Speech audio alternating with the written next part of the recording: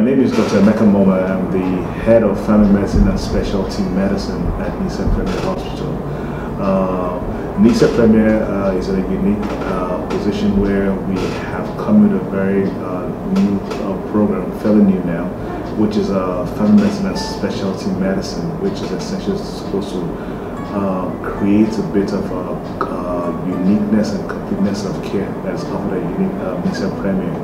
The field of family medicine is one that isn't well spoken about in Nigeria, but the field of family medicine essentially will serve as the gatekeepers of medicine and the whole family.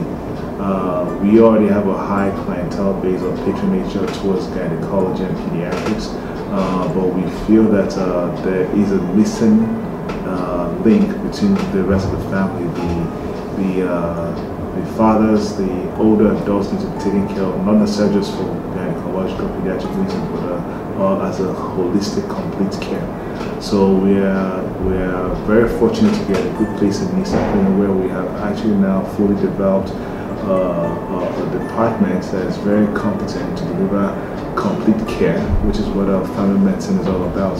In addition to that, we have added a wide array of subspecialty medicine units as well, that include cardiology, dermatology, endoscopy, surgery, and in addition other subspecialties as ENT and urology.